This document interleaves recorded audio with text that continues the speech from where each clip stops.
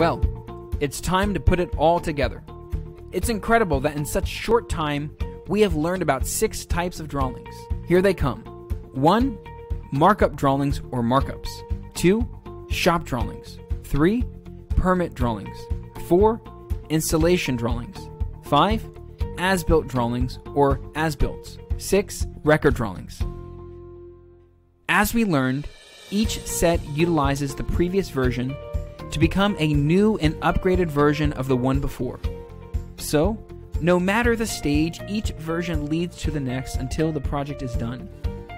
Hand-sketched markups lead to clear preliminary shop drawings. Shop drawings lead to optimal communication between parties that prepares the platform for permitting. Permit drawings lead to a permit. Installation drawings are the master plan for field technicians, craftsmanship, and installation compliance. As the installation gets done, handmade markups are diligently posted on the set of installation drawings, and these become the as-built drawings, which are essential to keep track of change orders, and eventually, a CAD drafter will use the as-built drawings as basis to produce the record drawings, which is the accurate representation of what was designed, approved, and professionally installed.